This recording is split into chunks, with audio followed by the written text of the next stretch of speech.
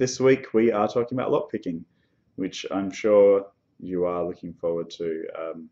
I know when I first mentioned that I might include lockpicking in the course, people were obviously interested, and you can kind of think of it as being a little extra thing in the module, so that now that you guys have finished your assignments, and then next week you guys can actually have a go at doing this stuff and do a bit of hands-on stuff, and hopefully learn a little bit about physical security in the process and understand the kind of security that actually is provided by a locked door.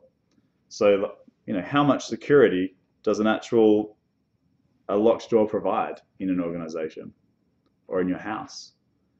I don't know, what do you guys think? Do you feel secure when you lock your house and you walk away from it? Do you think your things are safe? Probably until something happens. Yeah. Come in. And I guess from a security point of view, for like digital security, why is this relevant at all to what we're talking about? Why does this matter? What do you guys think? How do I rig it up? Like plugging a USB. Yeah. So I mean, if you have physical access to a computer, you can do a lot of stuff that you wouldn't normally be allowed to do. If you can physically access a computer, you could pull the hard drive out, and hey, you don't need to know the password anymore to log into Windows, because you just plug the hard drive into a different computer. Or plug a USB in, and you can install software that you might not otherwise be able to access if you were only restricted to internet access and things like that. So yes, physical security is a big deal.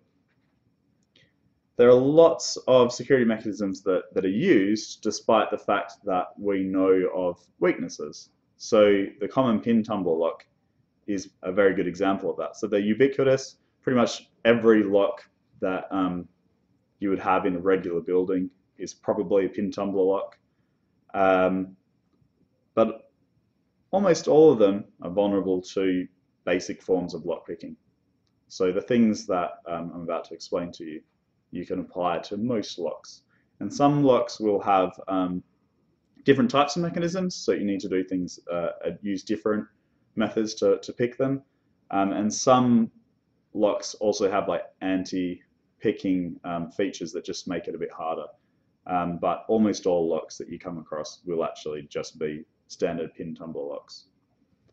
So having said that, lockpicking isn't always the most efficient way of getting in somewhere. So if you turn up and there's a locked door, the lock probably isn't the weakest link in that security system.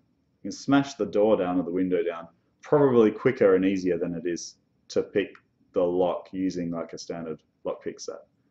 And you don't need to understand, you don't need to have any knowledge at all in order to do that. You can throw a brick through a window, and or you could spend a couple of hours learning how to pick a lock, and then pick the lock. So I guess the question is, why would anyone pick a lock? Take longer to find out how you broke in something. Yeah, it would be very hard. It's quite hard to tell that anyone's broken in if you do pick a lock. It is possible with forensics to actually physically look at the pins of the lock and see like a unique type of scraping that indicates it was probably picked, because it's different than the normal wear that happens. But unless you've like murdered someone, they're not going to look at that kind of level of forensics analysis, probably. So what we have here, and I'm going to demonstrate in a minute, and what we have in the labs is this equipment for you to use to look at doing some lockpicking. So we've got lockpick sets like these. So you can see here there are a number of different picks.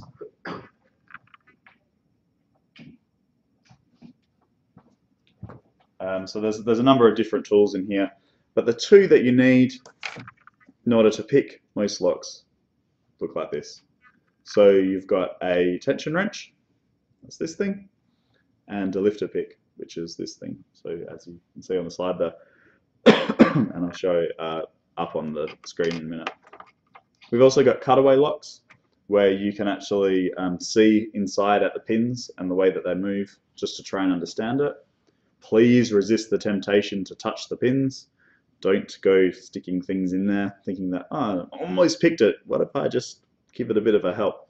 You'll end up with springs and pins flying everywhere. So please don't do that. But the idea is you can see through it and you can see into the mechanics of the lock to try and understand things.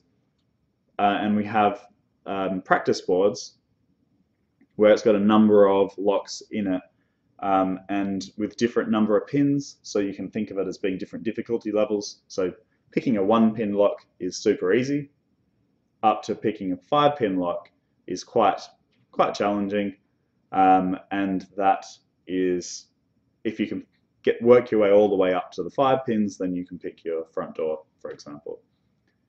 The movies do it wrong because you definitely need a tension wrench, and very rarely in a movie you actually see them using 2 things, or you'll see someone get like a hairpin out and pick a lock.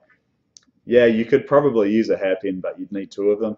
You'd need something shaped like this and something shaped like that. And yeah, you can use paper clips and things, but it's easier if you use a tool that has a bit more strength. So just some terminology. The shell is the part of the lock that doesn't turn with the key, so the outside part. The keyway is where the key goes. The ward is the fact that the keyway has that shape. That means that it kind of gets in the way of you putting other things into the lock. And the plug is the cylinder in the middle that turns with the key. If you look at inside the lock, so this is a cutaway lock where you can see the actual inside. We've got some springs, and then we've got 2 sets of pins stacked on top of each other. So we've got driver pins and key pins, so a top pin and a bottom pin. And if you insert the correct key, then they're going to all line up along that shear line, which is where the plug spins. And if they all line up, then you can turn the key and the plug will turn. If they don't line up, then they're going to get in the way and you can't turn the lock. So you can see that there are lots of different devices that use pin tumbler locks. So even some like padlocks will basically be exactly the same internally.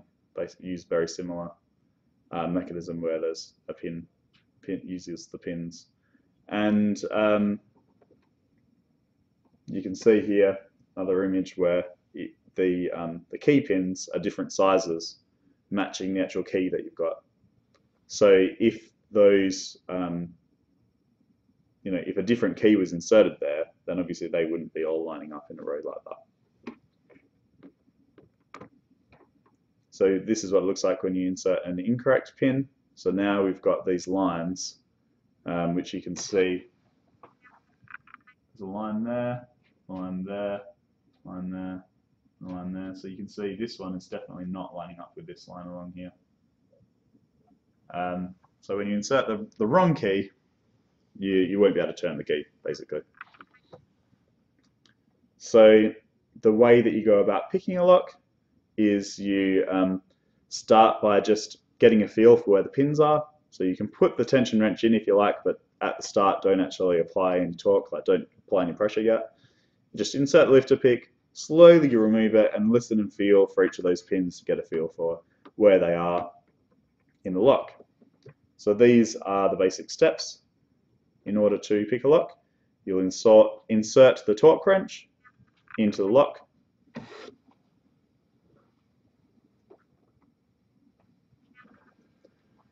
Apply a small amount of pressure.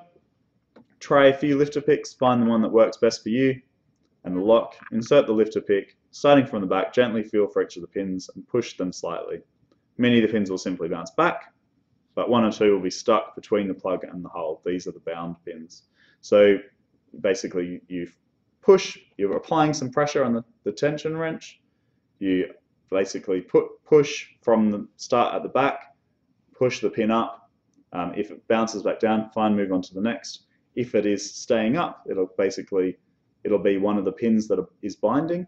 So you push that up until you feel it in place, and then you go on to the next one. So the key pin will always drop down, but the driver pin for the bound pins will actually stay up. So you can push them up till you feel a click, and then and the plug might turn slightly. If you don't push them up too far, otherwise you can overpick the lock by ending up with the key pin above the shear line, and if that happens, it's not possible to pick the lock. You just have to start again, and you can start again by just letting go of the tension wrench and start again. So after setting each pin, then there'll be another pin that's binding. You try and find that next binding pin and go back and just keep doing that until they're all in place. So it's quite straightforward. So I'm going to do a demonstration of these techniques in a second. So raking is where you basically, so you put your tension wrench in, insert a rake pick, and you just kind of drag it backwards and forwards over the pins. That might set some of them for you, which can save some time. Yeah, so it's another technique that you can use to try and save time. There are other techniques as well. So you can do things like key impressioning, which is where you copy a key from a source key.